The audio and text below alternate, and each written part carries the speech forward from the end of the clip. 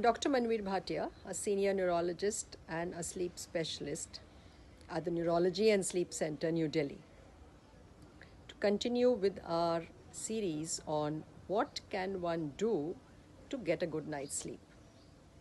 And we were discussing that identify the issue or the concern and then improved it further. So first, we talked about caffeine. In this, I'm going to be talking about the thoughts.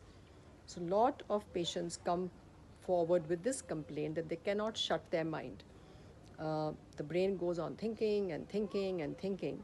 It's as if we call this a racing mind, that you're not able to shut the thoughts.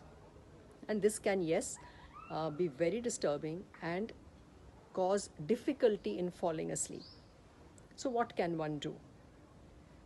Just a few simple things. First and foremost is to have a closure at the end of the day. That means between you shut the work, put off the devices, shut off the screens at least 30 to 40 minutes before getting ready for bed.